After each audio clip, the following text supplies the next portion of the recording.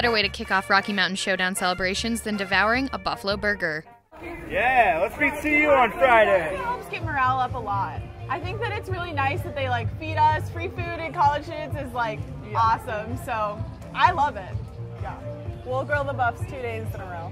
Yes. Yep. This is the 10th annual Grill the Buffs tradition, and more planning and food was set aside for today's festivities. 2,000 buffalo burgers, 2,000 bags of chips, and 2,016 sodas. So a lot of food, 500 more burgers than last year. This buffalo burger might be the best burger I've ever eaten. While today's event was free to students, these tasty patties add up to about $6.25 per person. ASCSU funds the event.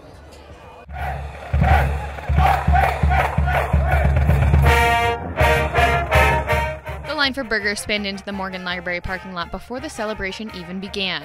Oh, definitely, yeah. We're going to be out by 1, I'd say. So. While burgers were gone a little over an hour after the event started, people hung around and watched the cheerleaders,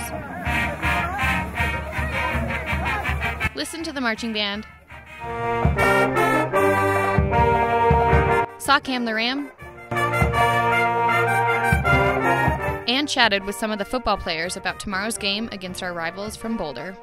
For tomorrow, honestly, just playing and the atmosphere.